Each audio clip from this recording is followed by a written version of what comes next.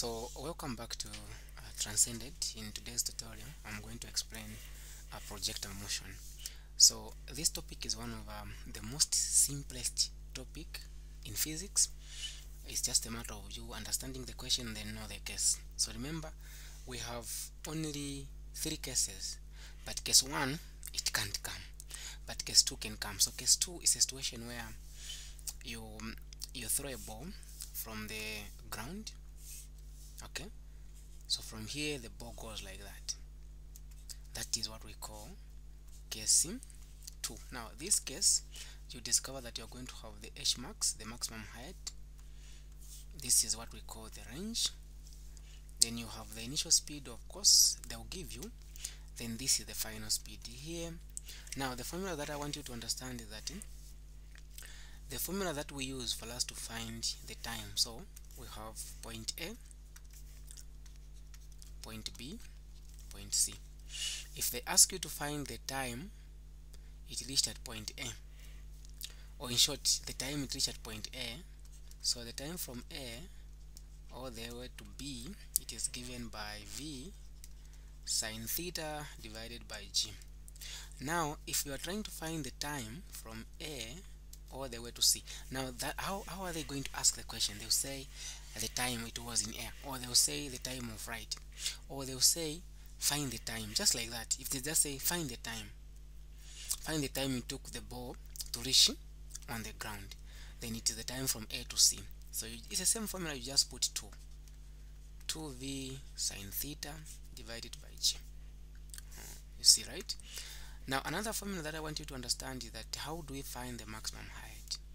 So the maximum height, which is h max, is given by V squared sine squared theta divided by 2G. Now this formula can also, you can just, in case you're having challenges to plug in the values like this, you can use this. Then you put everything in the brackets, you square it, you divide it by 2. So this and this, they're actually the same. Okay, then another one is now how to find the range.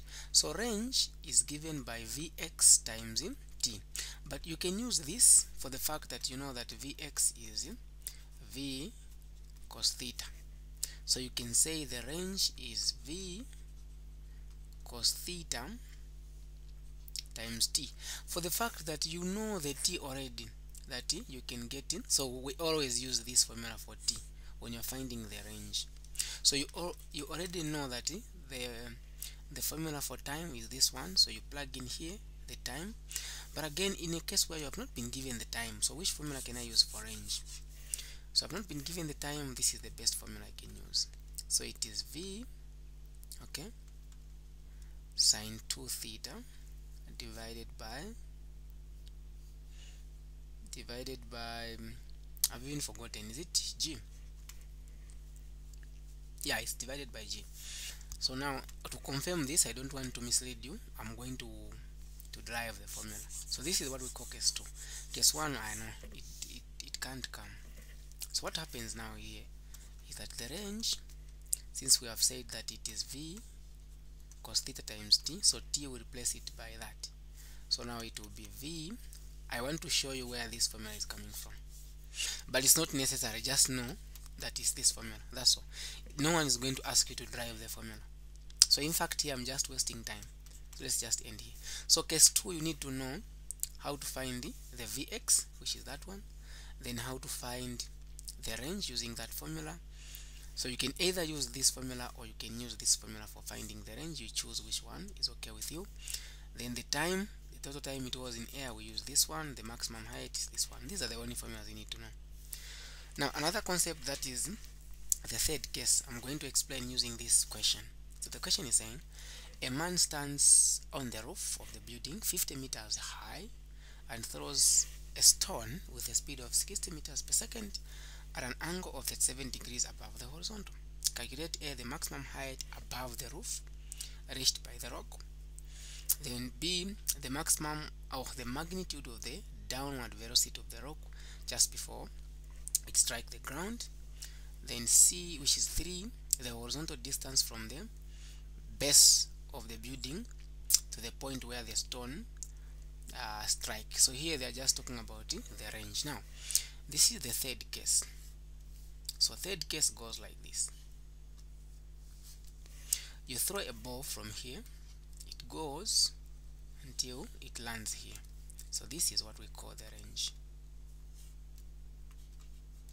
So this, I'll call this one as capital H, of which we have been given that this roof is 50 meters high. Now from here all the way to down here, I'm going to call that one as my maximum height. I'll call it as H max. But again, there is another height from this part reaching that part. That one I'll just call it small h. The angle is 37 degrees and the speed at which it was starting with, it is actually 60 meters per second. Now let's talk more about this. The first question that they're going to ask me is to find how high, like the way this question is. The first question, the maximum, calculate the maximum height above the roof reached by the, so above the roof, this is the roof, the maximum height. Now they're talking about h.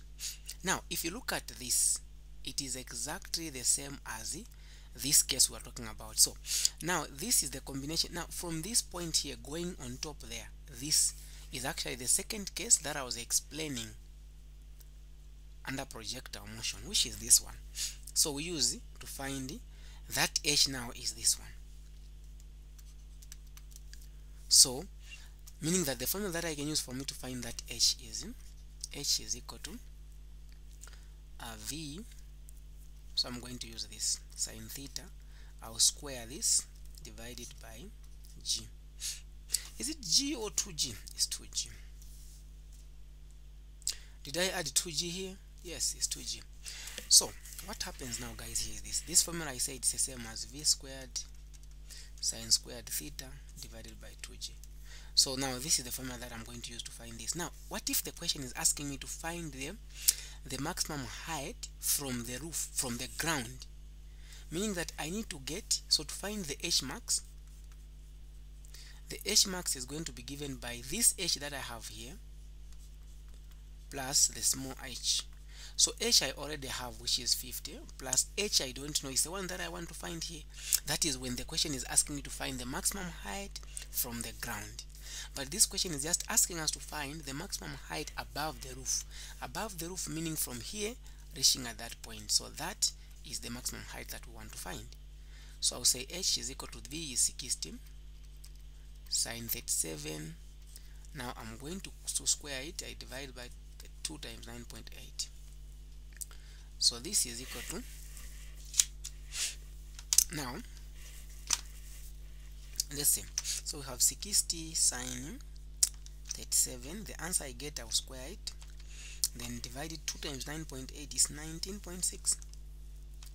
So that becomes 66.523 meters.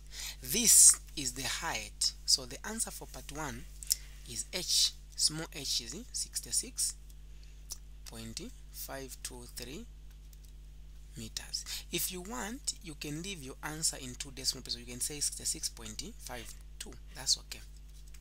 Okay. Now the next question is asking us to find the magnitude of the downward velocity of the rock just before it hit the ground. So the magnitude of the downward, I'll do it like this. The magnitude of the downward, so when it's coming down, what I want you to understand is that it started from here, so it is going that side. So the magnitude as it is coming down, so it will be the final speed is equal to the initial speed plus, now I'll do plus gt, but because it was going at this point, it was going up, then I'll use g as negative. So that becomes, now we're talking about, when we're talking about downward, we're talking about the velocity in y direction. So it will be v final or vy in y, vy final, vy initial, okay, now in y direction but initial. So this is going to be minus gt, because g is now negative, because it was going against the gravity when it started from here. Okay, we're not starting from there, we're starting from this point. So now this becomes the vy y final is equal to, this one is v sine theta, okay, then minus 9.8. Time I don't know. Now how can I find time? I'm going to show you a very simple method on how to find the time. So time can be calculated as this: the total t for any case, as long as this is the case, the third case, it is given by v sine theta divided by g, okay, plus the square root of 2 h max, the maximum height, divided by g. So the maximum height is this h, okay.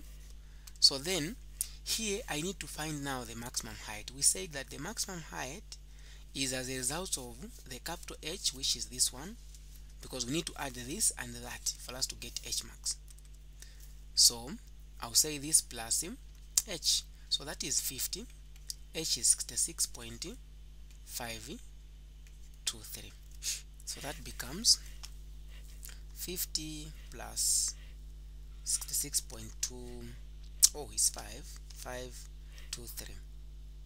That becomes 116.523 meters. That is the h max. So now let's plug in the values. T will be equal to, the v is 60 sine 37 divided by 9.8 plus the square root of 2 times, just master this formula, guys. For finding the total time, we use this formula, okay. So h max is 116.23, then you divide it by 9.8. So t will be equal to, now you first say 60 sine 37, then you divide it by 9.8, then 3.685 plus, I explained this the time I was explaining about projectile motion. I explained where they are coming from, okay, so it's not necessary for me to start now. So this is 523,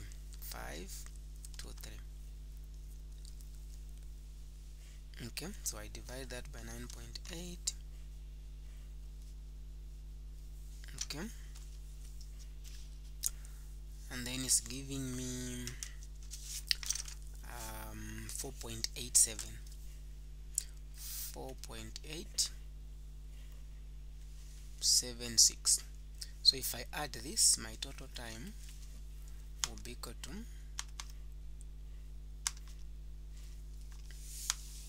8.56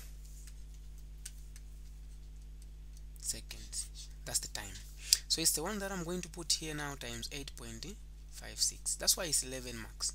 So the v final y will be equal to, this v is 60 sine 37 minus, so you put them in brackets, then minus, what is 9 times, I'll say 9 times that, that gives me 83.9.902. So what I'll do is v final y, that becomes 16 sine 37, so the answer I get minus 83.902.